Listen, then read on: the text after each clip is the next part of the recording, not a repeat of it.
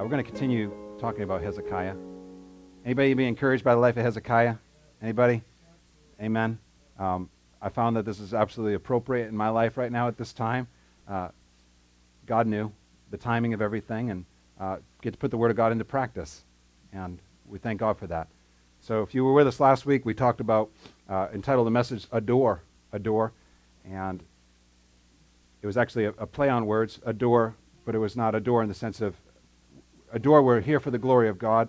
The word adore means to show homage to worship, to esteem value and worth to. But we used the word adore, and door was an acronym, D-O-O-R. Amen? And we talked last week how God wants us to be doors. It says that Hezekiah, its first act of responsibility that he partook in as the king of Judah when he became king at 25 years old was to repair and to replace the doors. Amen? Today we're going to continue on Hezekiah, and when we started this message, keep your finger there in 2 Kings chapter 18, and we're going to be back here, read this story in just a minute, and I want you just to keep your finger there. We will go back this time and go forward to Proverbs chapter 25. Proverbs 25. And when I originally started this series, which was It Is Well With My Soul, just playing on some words, well with my soul, we said that there were three verses in particular we wanted to look at in this 25th proverb.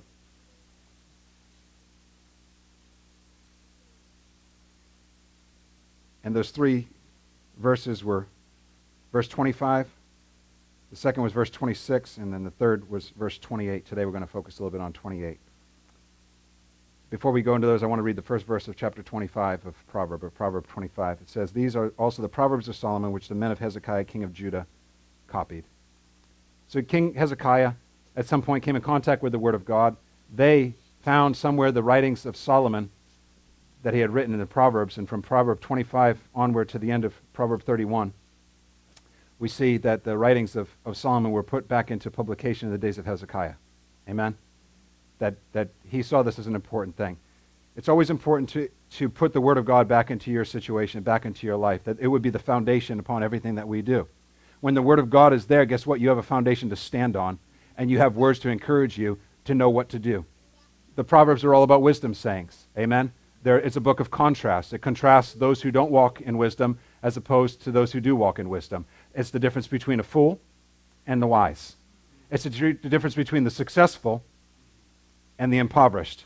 It's a difference between those who are victorious and those who continue to fail. There's contrast throughout the book of Proverbs, the wise sayings of Solomon. And in one of those Proverbs, Solomon says this, "And the fear of the Lord is the beginning of wisdom." And so he gives us these wisdom sayings to let us know that this is how you should live. The foundation of your life should be the Word of God. We talked a few weeks ago about the fact that God has placed a call in each of us because our life is significant. That God has placed upon us a unique calling that is individual to us.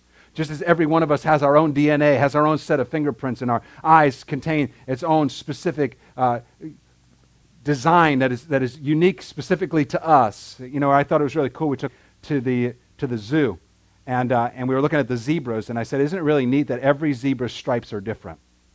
That every one of them, as beautiful as the stripes are to zebra, that every one contains their own unique design. Not one is the same. That God is a God of variety. Amen? That even though we exist within the same species, we contain our own identity, and there's a uniqueness to our life that God wants to be fully expressed. God created our life to matter. He created our life with significance. He created our life with His handiwork placed upon it, that we are fearfully and wonderfully made, that our life matters, that God wants us to fulfill our calling, and the only way we can discern our calling is through the Word of God. The only way we can really live out what God has determined and purposed for us is through the Word of God. God wants us to know who we are, but we can't know really who we are until first and foremost we know who He is. And thus He brings the Word of God into our situation so that we know how to act at the time we need to have action. And so here comes Hezekiah, and he puts the word of God back into practice in his generation. He takes his men, and he puts them back into publication. And these three particular proverbs we looked at, the first one was, as cold water to a weary soul, verse 25. So is good news from a far country. And we FaceTimed in with the family, and the family informed us of some good things that were happening in the nation of Israel where they are missionaries. Amen? And it's just like a cup of cold water, refreshing. Every time I talk with, it's just an encouragement. Amen? Because God is working through his life. Every time there's a new encounter that he's having, you know? He's meeting someone new. He's engaging with them. And you know he's going to share the love of Jesus with every person he contacts. Him and his wife and family. And we thank God for family. And so we received that good news. And then we went to verse 26, and it says, a righteous man who falters before the wicked is like a murky spring and a polluted well. And we looked at the decisions that we make, the choices that we make, how we equip ourselves is so significant because we will rise or fall based upon our responses to wickedness.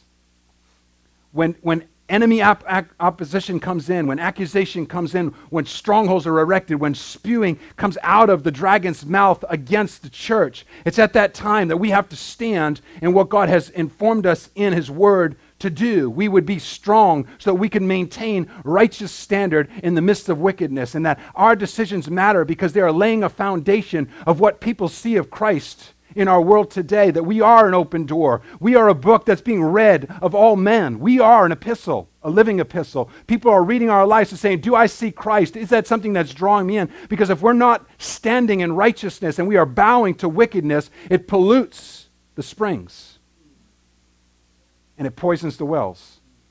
Future generations will be battling battles that we should have won if we don't stand in righteousness. You don't realize that. The monsters and the giants that you don't overcome in your life become the monsters and the giants in your children's life, and your children's and your children's children's lives. That we got to be those who stand for righteousness. And then the third verse is 28. And this is the one we're going to focus in on today. It says, whoever has no rule over his own spirit is like a city broken down without walls. He who does not have rule over his own spirit is like a city broken down and without walls. That will be our main text this morning as we go into the story of Hezekiah. So if you could turn back over to 2 Kings in chapter 18. Let me know when you're there, 2 Kings 18. You're there? All right, amen. We're going to entitle today's message, Walls. Walls. Amen? Or wall.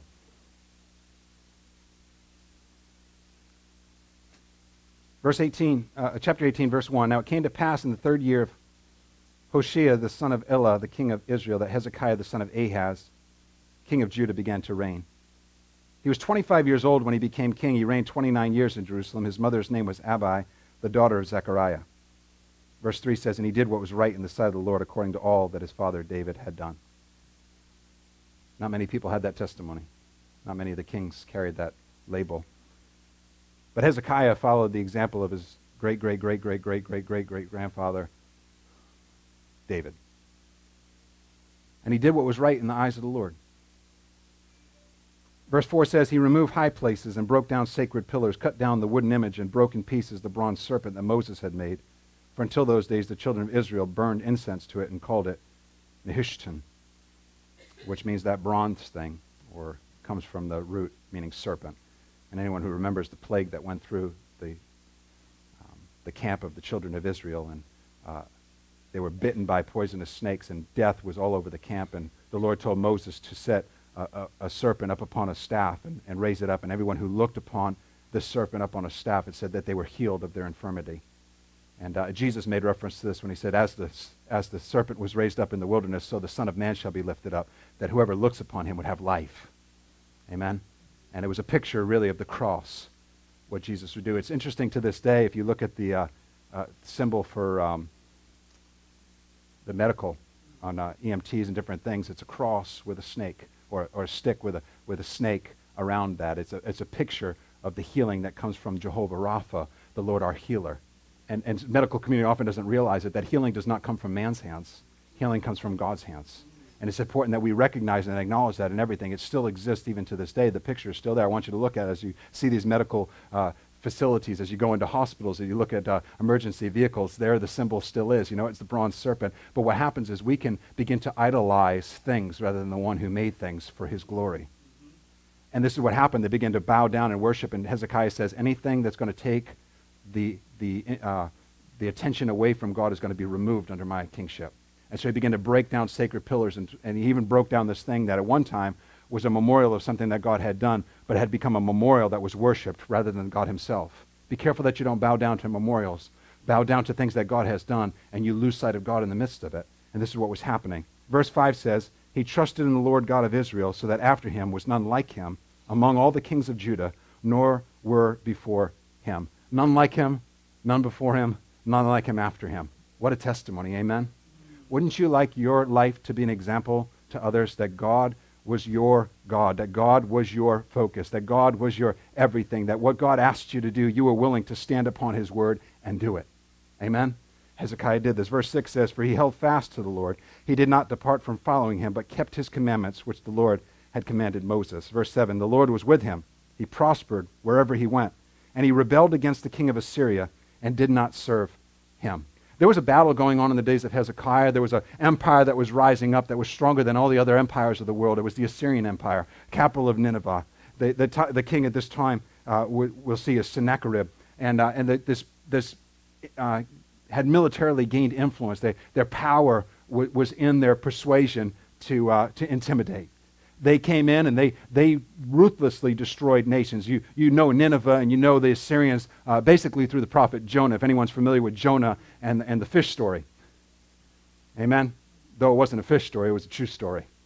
And Jonah did not want to go to these people to bring about a message that would lead to their repentance because the hostility of this people was ruthless. They were a ruthless people. They were a people who, you read some of the things that they did to their enemies, you say, how could you even do that? It's so inhumane that they would degrade and then they would destroy everything around them. They were based on destruction, and they wanted you to pay the price of being their enemies.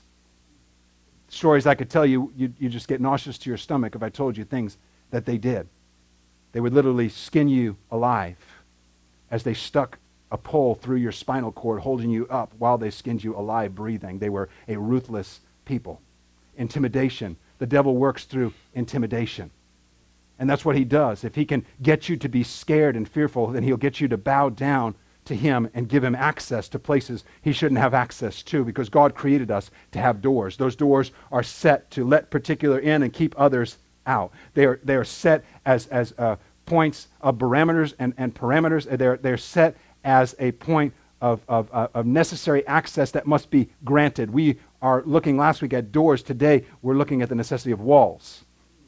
But it says that he did not serve the king of Assyria. Verse 8 says he subdued the Philistines as far as Gaza and its territory, from the watchtower to the fortified cities. Verse 9, now it came to pass in the 4th year of King Hezekiah, which was the 7th year of Hoshea, the son of Elah, the king of Israel, that Shalmaneser, the king of Assyria, came up against Samaria and besieged it. So this is early on in his reign, and at this time, Shalmaneser is the king of Assyria. Later it will be Sennacherib. We'll see that in just a minute. Verse 11, then the king of Assyria carried Israel away captive. This is the northern tribe we looked at. At this point, Israel's been divided into a divided nation, northern kingdom, southern kingdom. The northern kingdom's Israel, the southern kingdom's Judah. Assyria had come into the northern kingdom and had scattered them completely. There was nothing left of the northern kingdom, the 10 tribes that had departed off from following under Solomon's son Rehoboam. Verse 12 says, because they did not obey the voice of the Lord their God, but transgressed his covenant and all that Moses, the servant of the Lord, had commanded, and they would not hear them nor do them.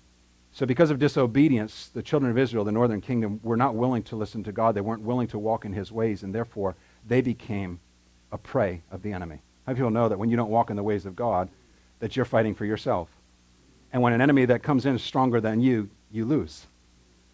How many people know there's no enemy that's stronger than God? Anybody attest to that fact? There's no enemy stronger than God. When God's on your side, victory is sure.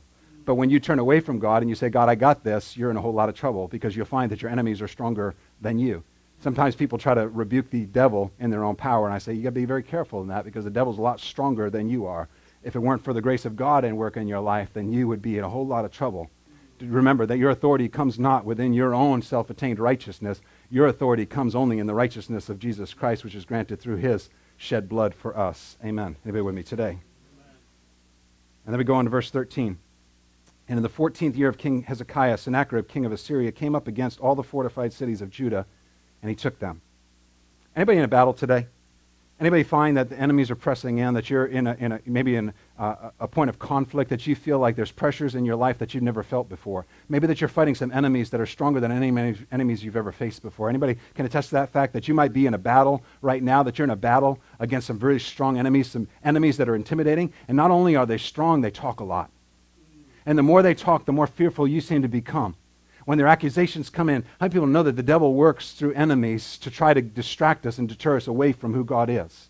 That if our eyes can be taken off of God, then right then, in that moment, we become a prey to the enemy. Because if we are resting within our own strength and power, when we look around and say, oh no, I don't know if I've done enough good to please God, and therefore God couldn't possibly be on my side, and then the enemy comes in and brings those accusations, which ultimately draw you further and further away from God, thinking that he's upset or mad at you, and it brings you into this place of trying to figure things out on your own. How many people know that we cannot really know what to do apart from a work of God's grace? If it weren't for the word of God, we'd be left to ourselves. And guess what? The ways of man are wrong.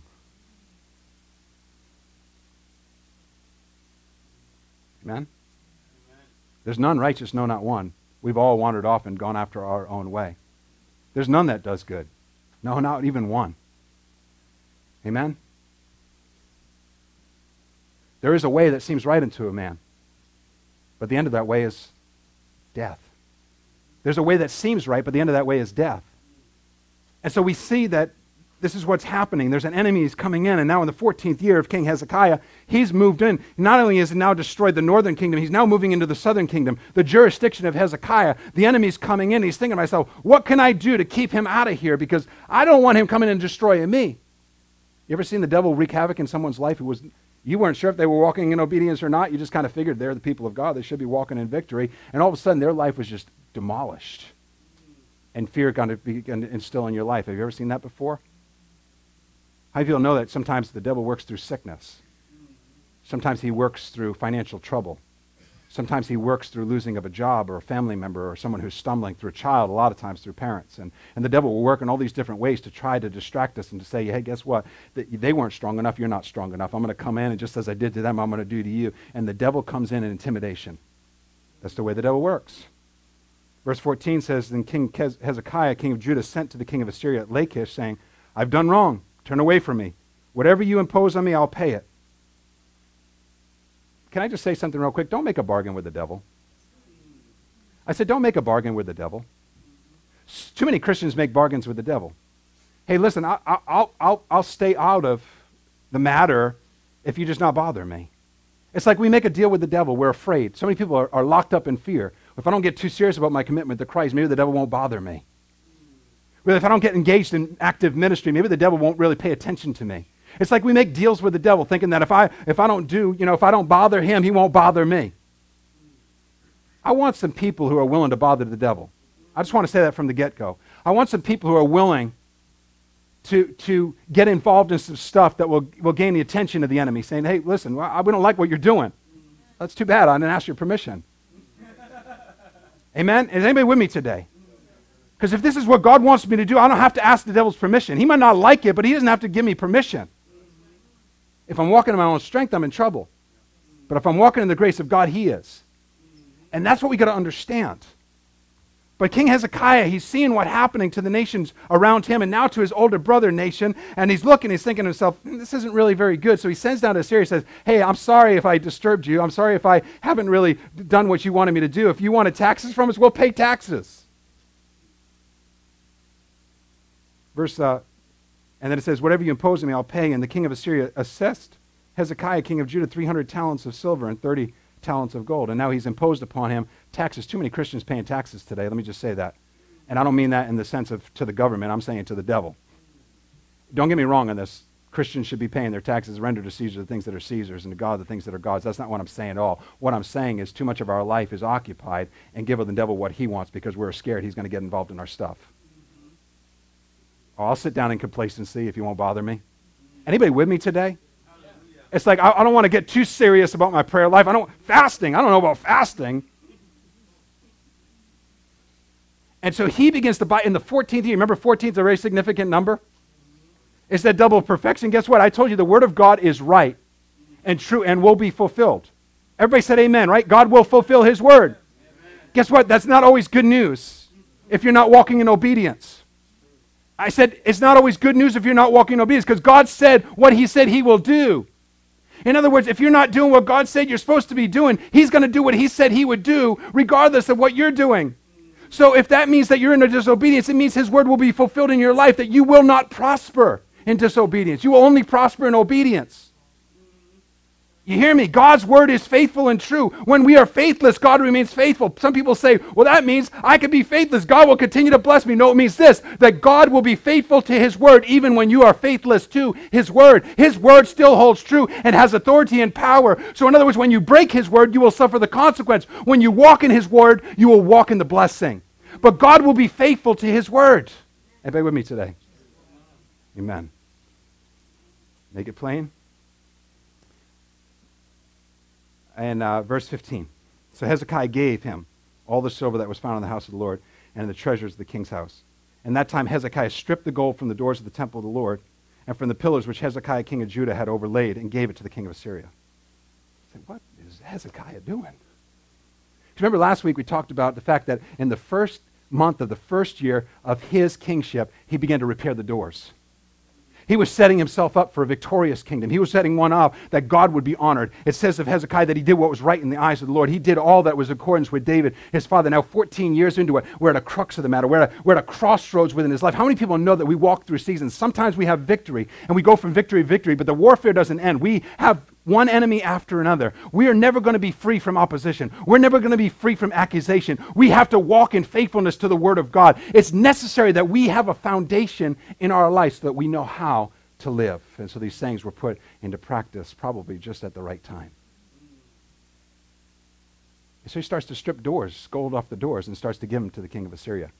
Hey, if we give you what you want, you won't bother us. That's not true. We've got to understand this. We're suffering the consequences in the church today. When we bow the knee for what we would call peace. Jesus said, peace, peace, but there's really no peace. Because I didn't come to bring peace, I came to bring a sword. The reason I came was not for you to live in luxury. The reason I came was you to fulfill your calling. Let me say that again. The reason I came was not for you to live in luxury. The reason I came was for you to fulfill your calling. Amen? Verse 17, the king of Assyria sent the Tardin, the Rabsaris, and the Rabshak from Lachish. These are three of his highest officials, with a great army against Jerusalem to King Hezekiah. And they went up and came to Jerusalem. And when they had come up, they went and stood by the aqueduct from the upper pool, which was on the highway, the fuller's field. And when they had called to the king, Eliakim, the son of Hilkiah, who was over the household, Shebna the scribe, and Joah, the son of Asaph, the recorder, came out to them.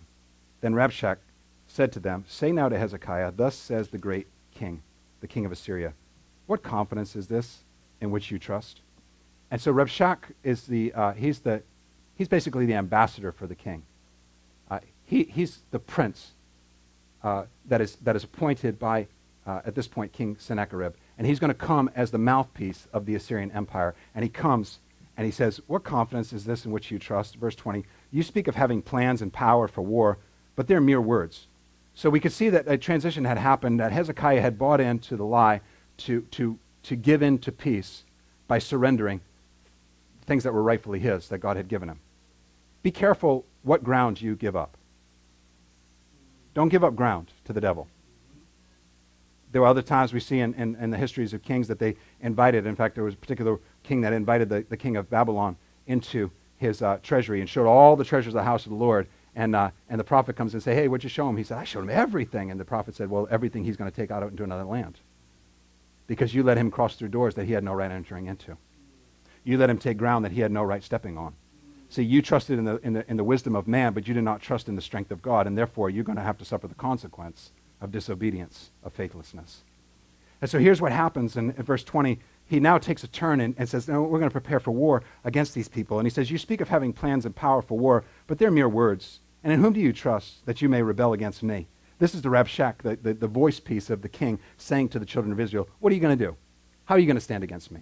What strength do you have to prevail against me? Verse 21, now look, you are trusting in the staff of this broken reed Egypt, on which if a man leans, it will go into his hand and pierce it. So is Pharaoh, king of Egypt, to all who trust in him. So what's going to happen now is Hezekiah is thinking through his natural mind and making plans to ally himself with other nations to try to protect himself now from the Assyrian invasion. Don't align yourself. The Bible says, what fellowship does light have with darkness? What fellowship is there between the children of God and infidels, unbelievers? A believer and an unbeliever. Is there any fellowship? Is there any agreement at all? There's none. That you don't make business partnerships with unbelievers. That your agreement and your partnership is based upon your faith in Jesus Christ first and foremost. Amen? Everybody with me today? That you got to be careful. The Bible says that you don't equally join yourself together with an unbeliever. You don't. That you have to be joined together with a believer in faith, not aligning yourself with others that you think are going to help you out. You don't operate in the arm of flesh. When you operate in the arm of flesh, you will suffer the consequence of flesh. But when you put your faith in God, God will give you the victory in every situation as your eyes are upon him. I want you to understand that. This is something I'm living in right now.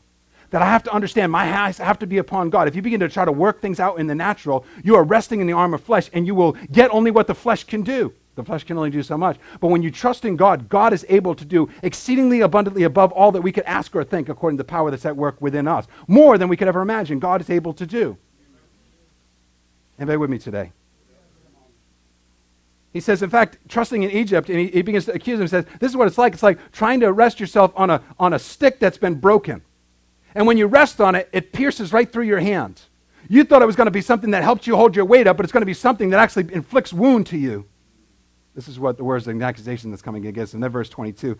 But if you say to me, we trust in the Lord our God, is not he whose high places and whose altars Hezekiah has taken away, and said to Judah and Jerusalem, you shall worship before this altar in Jerusalem. And now he brings to bring accusation against Hezekiah according to the reforms that Hezekiah previously had made. He took down all the high places. He took down the bronze serpent. He took down all the places of idolatry, and he destroyed them all. He decimated them. Amen? And now the enemy comes in and says, listen, you're going to trust in the Lord? He's removed all his high places. How many people know the world believes that all gods are the same? All religions are the same. All roads lead to the same entrance. Basically, that's what he's saying. He tore down the Lord's altars, but in reality, he didn't tear down the Lord's altars. He made a road for the Lord.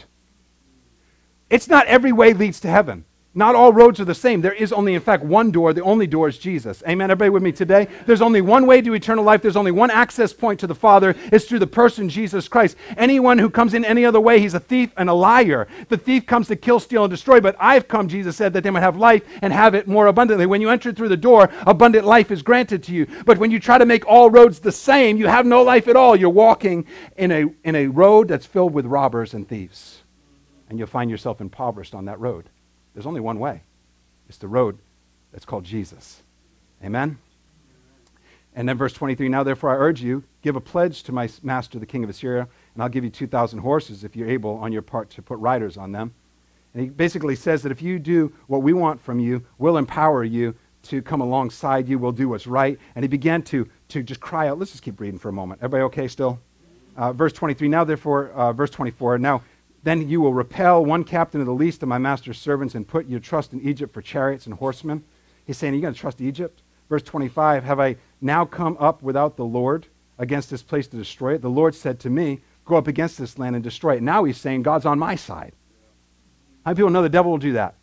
It's almost like some of you made decisions in your life or done things in your life, and now the enemy's coming saying, God's actually against you. God's fighting against you. God wants to destroy you. God's on my side. The devil's like convincing you God's on his side, and God wants to destroy you. And you're running further and further away from God, and the devil's laughing the whole time. How many people know that? That's the way the devil works. He's going to try to get you as far away from the Word of God as possible, because the Word of God is the only thing that will give you a foundation to stand on. It's the only way in which you can decipher the call that's on your life, a call that's full of life. Amen?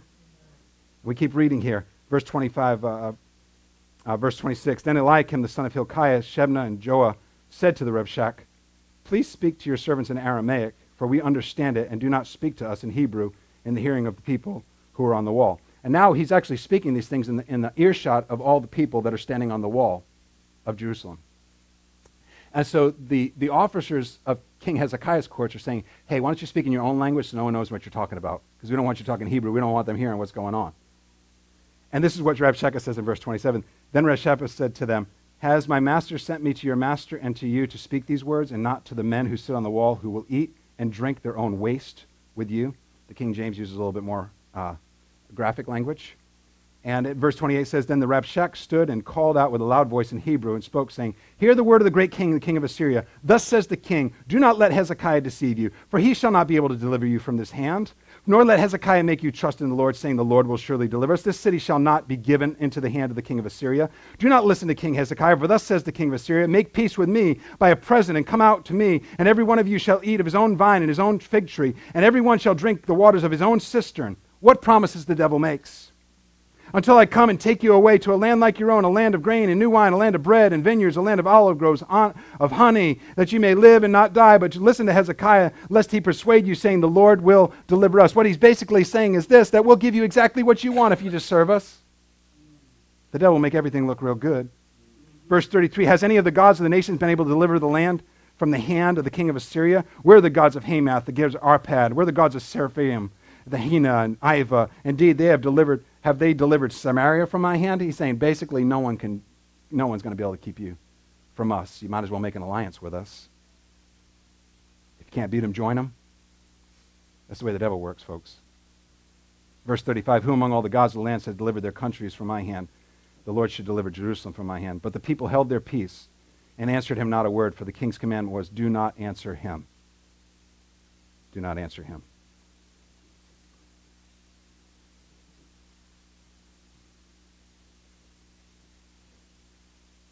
Just want to scroll through here for 1 second.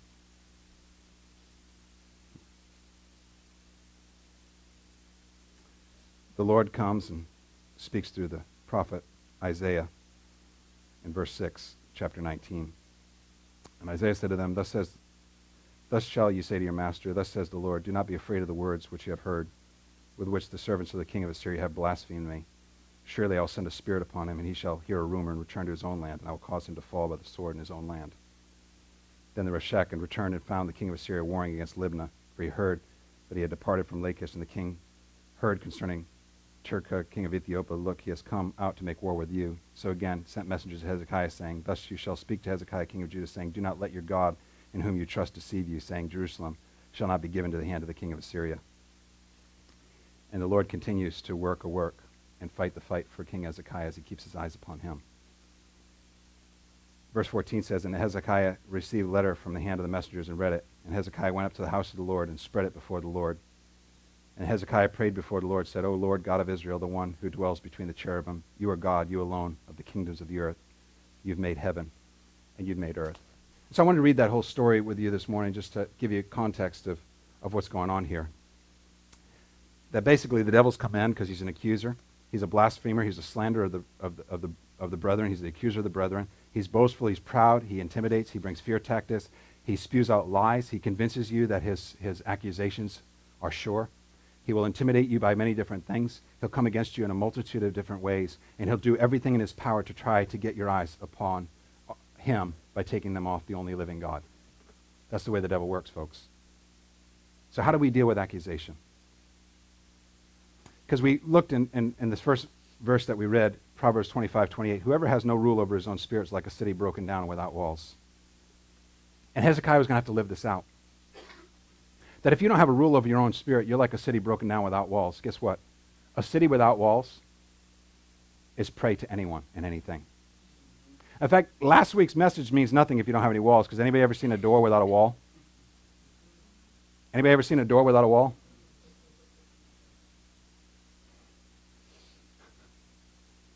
I saw a picture of it was a sidewalk, and there was a gate over the sidewalk, but there were no gates around the side on the grass.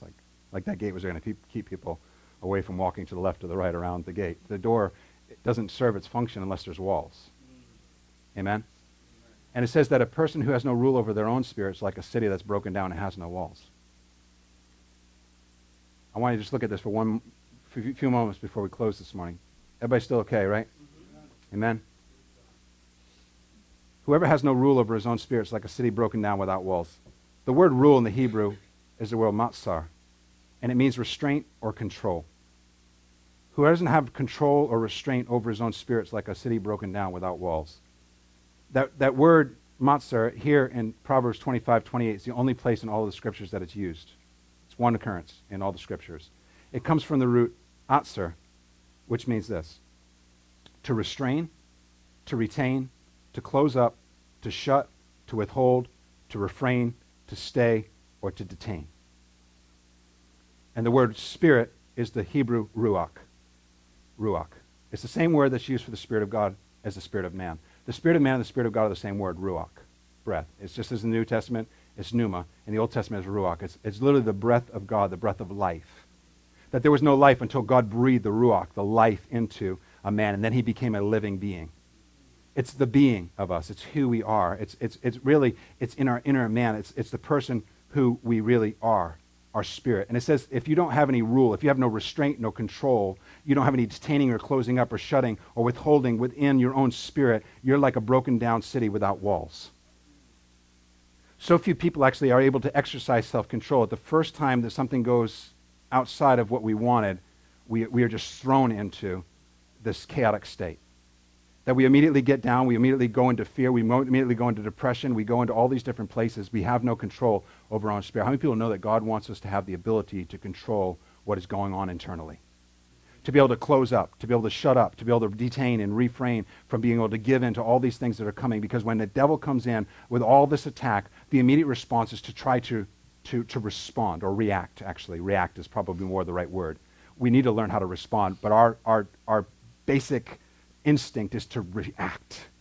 How many people react? Someone punches you, and then afterwards you think about it. Someone yells at you, and you react. We become a very reactive people. You notice that? I mean, we have a school teacher here, and how many fights take place in the schools? There's no restraint. We live in a generation where there's no restraint. No one knows how to control. We've lost all levels of restraint. We're living in a time right now, there's no walls. There's no walls, folks. So our doors are ineffective. There's no walls.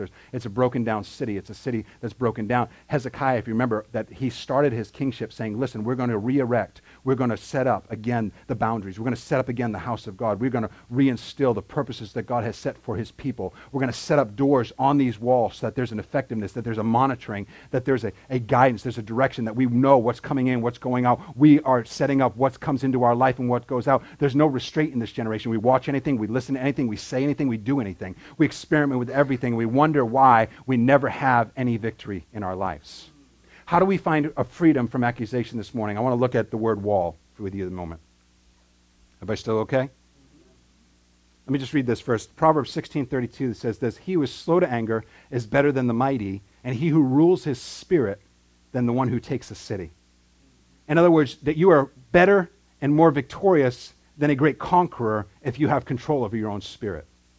That if you have control, in fact, one of the fruits of the Spirit, the last of the fruit of the Spirit mentioned is temperance or self-control. A person who has control over their own self, control over their appetites, control over their desires, control over their responses, that we need to be a person who's in control.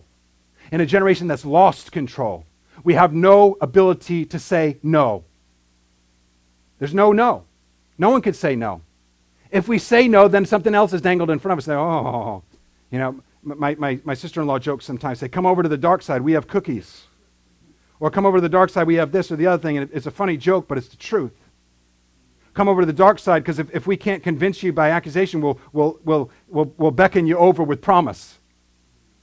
And no one has any control to say no. We wonder why there's so many STDs. We wonder why so many people are hooked on drugs, prescription, and illicit. We wonder why so many people are in broken down relationships. We wonder why people have no control over their mouth. They just say anything all the time. They can't say no. They can't hold back anger. They can't hold back their feelings. We wonder why relationships are continually fragmented and broken down, because there's no control in our generation. Is that yes or no?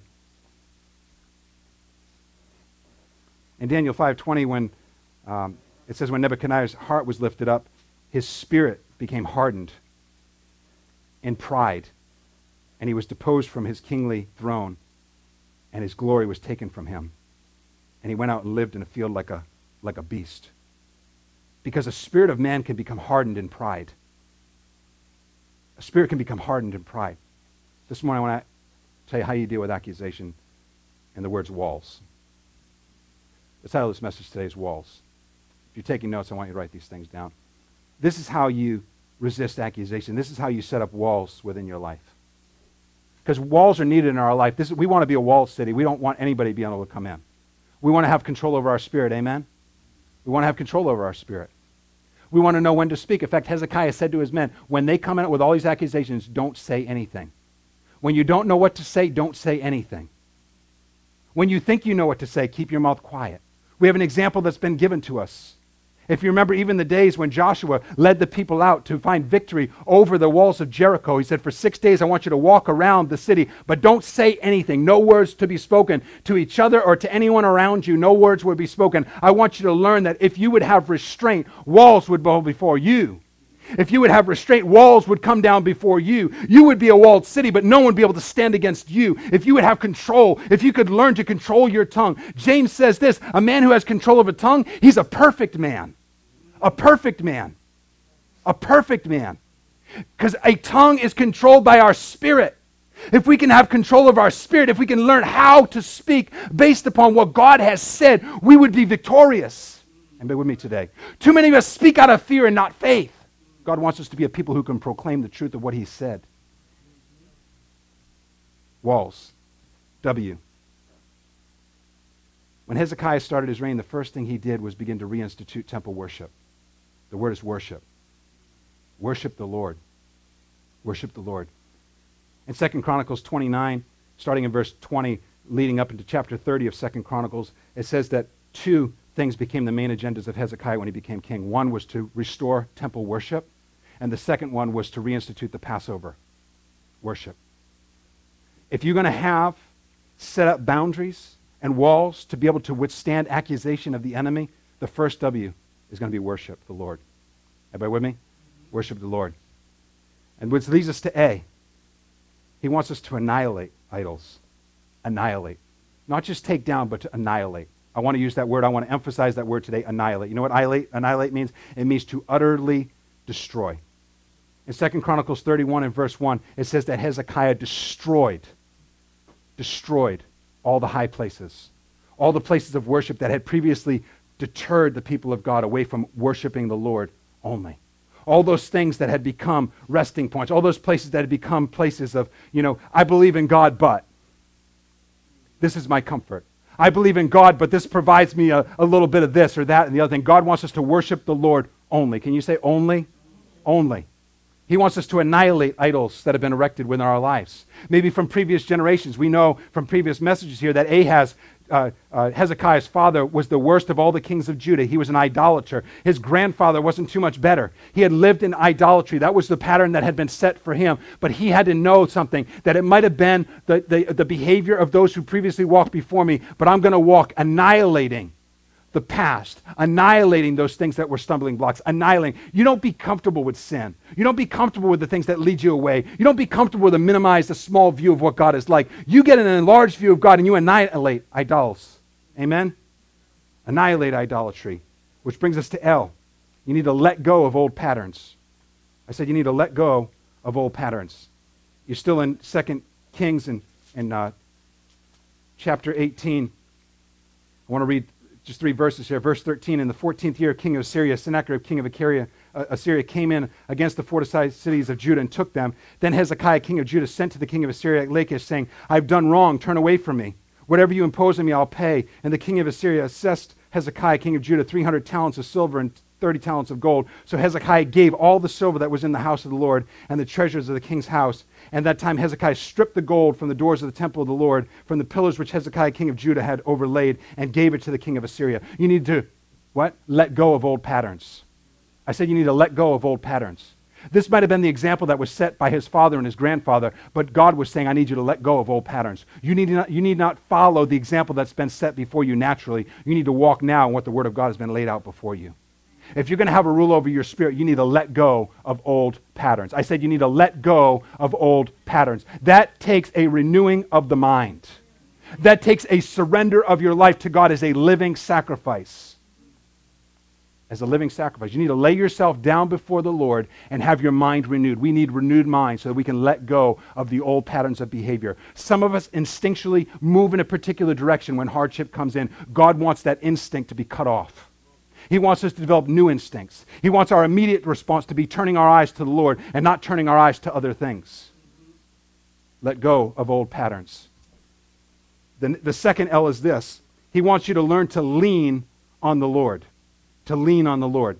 In chapter 18, verses 21 and 22, the accusation of the enemy says this, now look, you're trusting in the staff of this broken reed Egypt on which a man leans. It will go through his hand and puncture it or pierce it. He doesn't want us to lean on other allies. He wants us to lean on the Lord. He doesn't want us to lean on the things we've been accustomed to. He doesn't want us to lean on other people. He wants us to lean on the Lord. If you want to be free from accusation and be a firmly established city with walls around it, he wants you to learn your first and primary focus is to lean on the Lord. When the devil begins to lean in and pressure and accusation, you learn to lean on the Lord. He's your first defense. He's your only defense. Learning to lean on the Lord. Amen? Which brings us to S. Walls. This message titled today, this morning, Walls. And it's this. It says in 2 Kings 19, verse 14 and 15. Turn there. I'm almost done, so don't worry. And this is it. So you need to worship. You need to annihilate. You need to let go of old patterns. You need to lean on the Lord. And S, you need to spread it out before the Lord. You need to spread it out before the Lord. Here it is, 2 Kings 19, verses 14 and 15. And Hezekiah received the letter from the hand of the messengers. He read it, and Hezekiah went up to the house of the Lord and spread it before the Lord. Then Hezekiah prayed before the Lord and said, O Lord God of Israel, the one who dwells between the cherubim, you are God, you alone, of all the kingdoms of the earth, you have made heaven and earth. And then he says, incline your ear, O Lord, and hear. Open your eyes, O Lord, and see. And hear the words of Sennacherib, which have been sent as a reproach against the living God. If we would learn to spread it out before the Lord, guess what? We would learn to walk in victory. If we would learn to spread it out before the Lord. He said he received the letter of accusation. He received the letter. He went into the house of the Lord, laid it out before the Lord, and he laid out before the Lord, said, Lord, only you can deliver. Only you can respond. But I want to remind you who you are, God. I'm not reminding you, I'm reminding me. You're the God who dwells between the cherubim. You're a God who's made himself known to his people. You're the God who dwells in the holiest of holies. You're the God who dwells in the house of the Lord that's been erected, that's been put within my heart to reestablish. God, you are my God. You are God of this kingdom. And when this accuser comes against this kingdom, God, he's not accusing me. He's accusing you. And I just want to remind you, you're the living God. Who could stand before you, God? Who could do anything, God, against you? And God sent a spirit upon him. And he went back to his own land. Because when you walk in the Spirit, they'll walk in the spirits. And the spirits will deceive them. And you will walk in truth. You will have walls, and their walls will fall. You will walk in victory. And you will have tremendous joy. With your head bowed this morning, I want you to have walls, folks. I want you to have walls. Amen? Because many are going through some times right now. The accuser of the brethren has come. He accuses not day and night. He accuses the saints. But I want you right now to say, Lord, I want to come back to you. I want to worship you. I want to remove idols. I want to let go of old patterns. I want to lean on you, Lord. And I want to spread my life out before you as a sacrifice. I belong to you. The battle belongs to you. This is not my fight, Lord, it's yours. Because this life is not my life, it's yours. It's been purchased at a great price. And right now I'm relinquishing control back into your hands, oh Lord. Can you do that this morning? I'm giving you back, Lord, this life that belongs to you. I want to be a walled city so that I can function in my operation as a door. Amen. Lord, once again, surround this city. Not just anyone can come in. Not just anything can come in. Not anything can come and disrupt the Spirit. The Spirit will remain strong. I will not be a broken down city with no walls. But I shall be strong in the strength that is provided by God. Walls shall be around my city. Walls. Walls called salvation. And gates which are called praise. I will learn to control my tongue, O Lord. I will not be loose with my speaking. I will not speak death over my life. I will speak life. When it takes time to talk, Lord God, I will be quiet before the accusers, and I'll come into your presence, O Lord. And I'll learn the example of my Lord and Master when he was accused. It said he was led like a lamb to the slaughter, and he opened not his mouth. He opened not his mouth because he had control of his spirit. Father, in the name of Jesus, I pray today, Lord, that you would reveal yourself to every heart and every life today. We pray it in Jesus' name. Everybody said amen. Amen. As we close this morning, I just want to give you an opportunity. If you don't know Jesus Christ personally this morning, I want you to show you something. There's one who's ever had control fully upon his spirit is Jesus. In Matthew chapter 26, and we're getting ready to celebrate Passion Week. We're moving towards what we call Easter, or the resurrection of Jesus Christ from the dead. There's a reason why he died. He died in fulfillment to be the ultimate sacrifice for sin, to be the one who would reconcile man back to God. When Caiaphas, who was the high priest at that time, he had arrested Jesus and he had brought Jesus before the Sanhedrin. The Sanhedrin, they were the ones who instilled the law and instituted the law, and they were the ones who were the bigwigs of that society. They had basically rule over the Jewish community, and they guessed probably about 71 of them, and they sat in this semicircle, and they brought in those that they would accuse, and they would intimidate them and begin to instill fear within them. They brought Jesus, and they placed him on trial, and they began to accuse Jesus, and it says Jesus didn't open his mouth. He opened not his mouth. He had control over his spirit. He did not need to speak. God was going to be the one speaking for him. He had full control. And the high priest stands and looks at Jesus and begins to ask all questions, and Jesus doesn't answer anything. He doesn't say anything. Listen, some of us talk too much because we have no control of our spirit. And we wonder why we're constantly fighting battles we can't win. And the high priest looks at Jesus and says, I put you under oath. I put you under oath. Let's read it for 1 second as we close here. I want you to see this. Because Jesus remained silent. Matthew 26.